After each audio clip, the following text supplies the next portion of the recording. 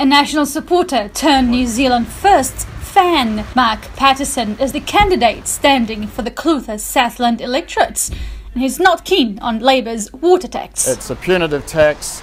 The people that are being asked to pay aren't necessarily the ones that are causing the problems. He says to keep water quality up to scratch, proper farming management and good science are needed to ensure over-intensification won't happen in some catchments. He's labelling Labour's beet tax as the poor cousin to New Zealand First's proposed tourists' GST return, which would pay for tourism infrastructure. Returning the GST from international tourism revenue back to the area from which it was generated, which would massively advantage Clutha-Southland with the likes of Queenstown, Milfordstown. He says Clutha-Southland tourism revenue of $2.49 billion has a GST component of $324 million, which he says dwarfs the money generated for Queenstown from the proposed beet tax. He would give priority to New Zealanders for jobs, to train and employ the 92,000 young people who are unemployed and on the dole,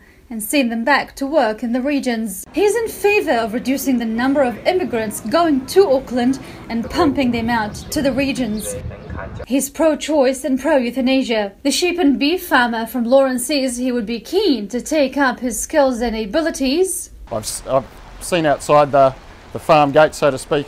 And walk into Parliament next week. Mina Amso, The South Today.